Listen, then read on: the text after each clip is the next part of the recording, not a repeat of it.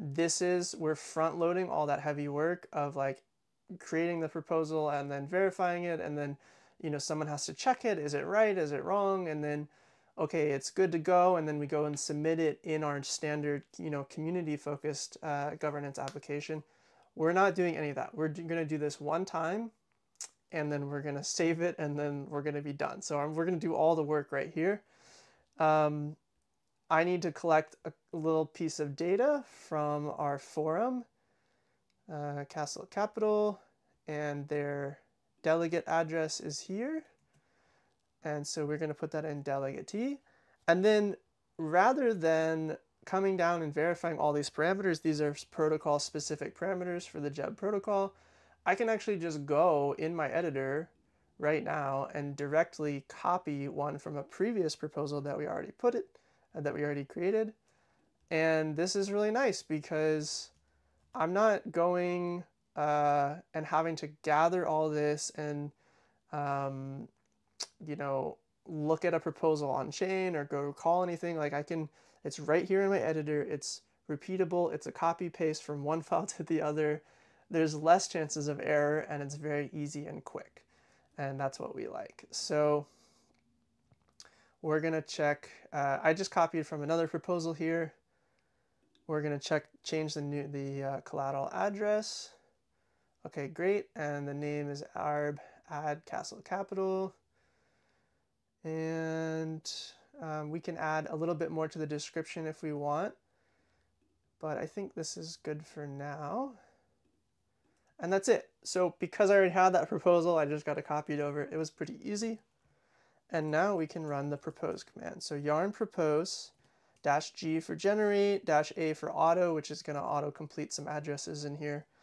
And then we're just going to pass the path of the proposal that we just created, or the proposal input file that we just created. What that is going to do is it's going to generate a file over here in the gov output folder. And this is going to, the file name here is going to help us identify the proposal type, the date that it was created, and then that ID 4395476.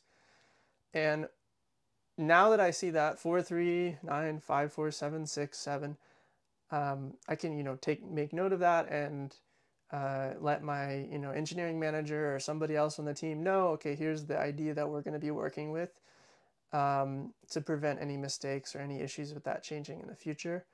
I can come into the output file, and I'm just going to quickly kind of spot check that this looks okay. I expect there to be 7 entries in call data. I expect there to be 7 entries in targets. I expect 7 entries in values.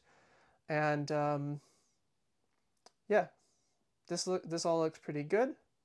And so we are ready to commit this. So add collateral Castle Capital.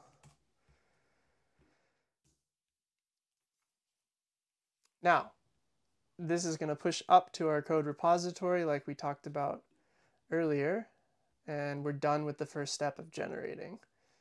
Now we have our proposal ID, and we can move on to the validation stage.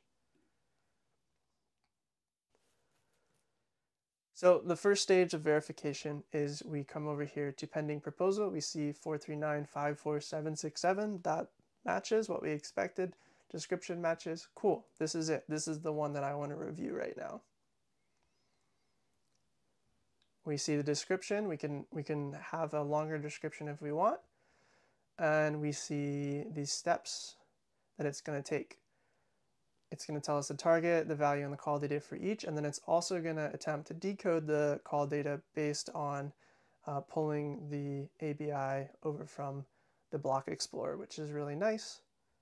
So now I can see, this got decoded properly as a string, and the addresses got decoded to make those much easier to read and verify. And so I want to verify, particularly in this one, that the delegate address matches what was submitted in the forum post. So 5162BEE0 5162B0. Great, that matches the collateral type. We could verify that easily if we wanted to. It should be arb token. Yep, arb. And we can spot check this, and we can spend more time reviewing it, of course. Hopefully we would have someone else do this and giving them